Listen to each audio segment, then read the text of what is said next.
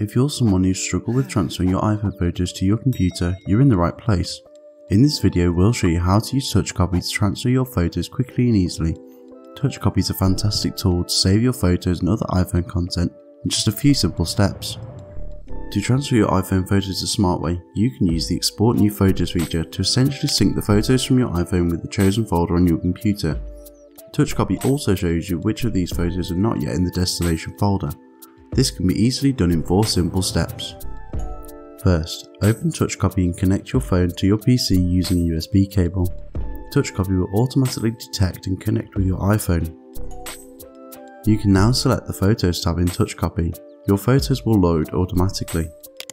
Next, you can click the Export New Photos button, select Browse, then select or create a new folder where you wish to store your device's photos.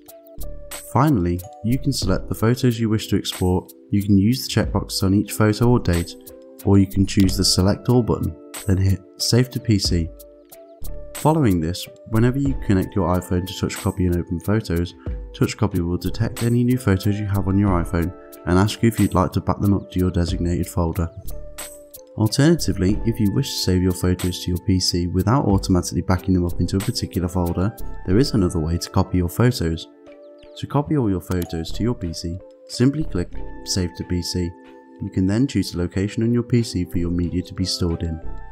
By default, the photos will be transferred into a subfolder named after the album you're copying, for example, Camera Roll, WhatsApp or Summer Holiday. If you don't wish TouchCopy to create a folder for each album, you can change your preferences in TouchCopy settings.